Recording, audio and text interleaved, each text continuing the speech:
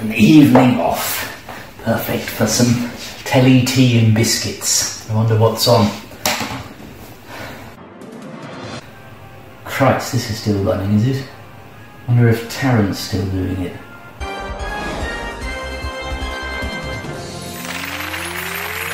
A rerun. Oh, that explains it.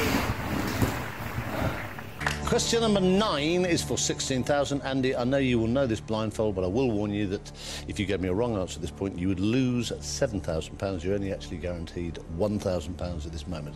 But you do have a 50-50. Good luck, Andy. Which of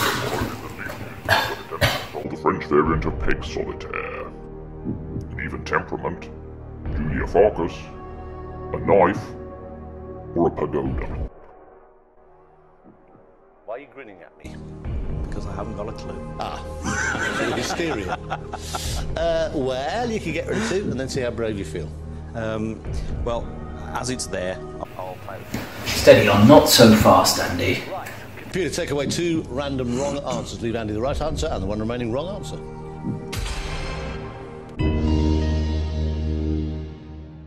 It was at this point that I awoke from what was clearly a fever dream.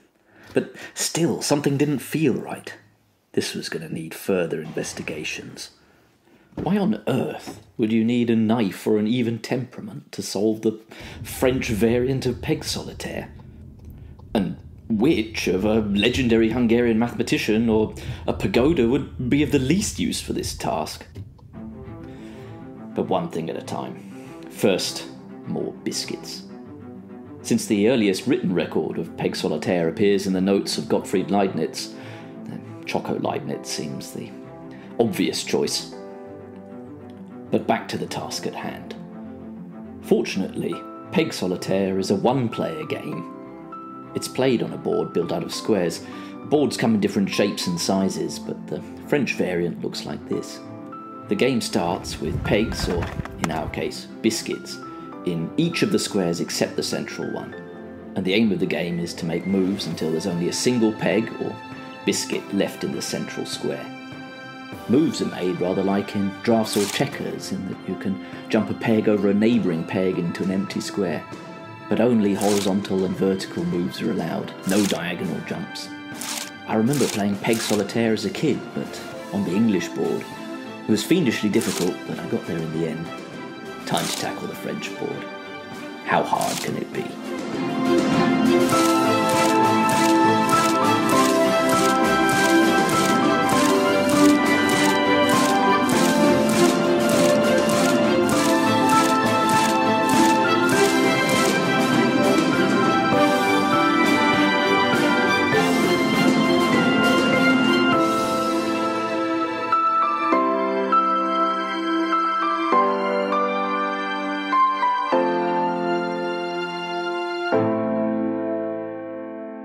I need some help. Andy may have blown his phone a friend, but not me. Let's see. French contacts. Okay. Let's see what old Richard has to say.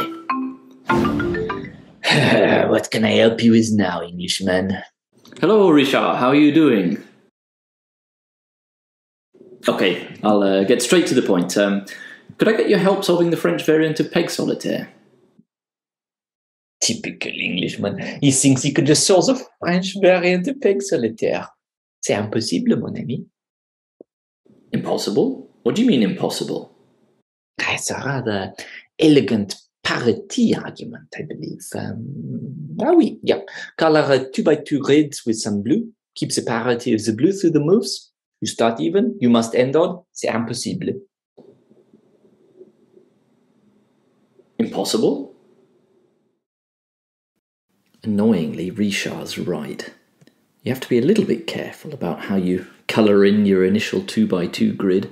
Here's a way that works. It's not the only one, though.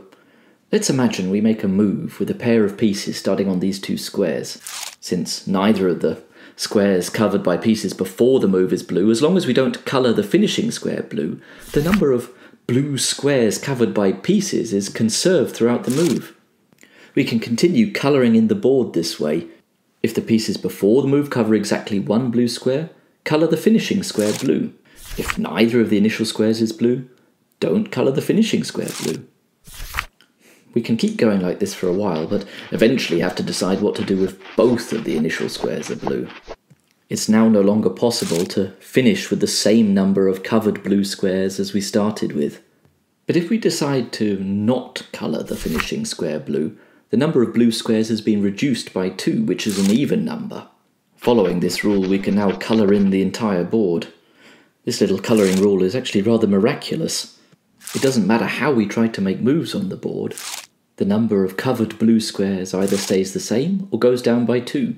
This is what Richard meant by preserving the parity of the blue squares through the moves.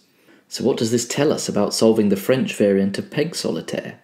Well, at the start of the game we have pegs in every square except the central one, and our objective is to finish with just a single peg in the centre. But if we stop and count up the number of blue squares covered by pegs at the start, we see that it's an even number. And because of how our colouring works, no matter how we make moves, the number of blue squares covered by pegs will always remain even. And so the French variant of peg solitaire cannot be solved, because the configuration we want to arrive in covers an odd number of blue squares. Well, how on earth then are we going to solve Chris Tarrant's millionaire riddle and avoid having to take the money like Andy? Clearly we're going to have to start using our even temperament and knife to start breaking the rules of the game, but which rules to break? We could forget that we have to move pegs into empty squares, but this doesn't seem to help because we'll still end up with an even number of pegs on blue squares. Even using negative pegs doesn't make a difference. If only there was a way to end up with an even number of pegs in our target configuration. I suppose we could try to finish the game with 2 pegs in the central square. This would give the game an even temperament, but what about the knife? Knives are good for chopping things up, not peg solitaire. We could start chopping the pegs up. That at least would be quite satisfying. But what if we chopped all the pegs up, chopped them in half? Then we'd start and finish with an even number of pegs, or half pegs, covering blue squares. Oh, this has got to be worth trying. Plus, it's an excellent excuse to get more biscuits. We'll worry about Julia Farker and the pagodas later.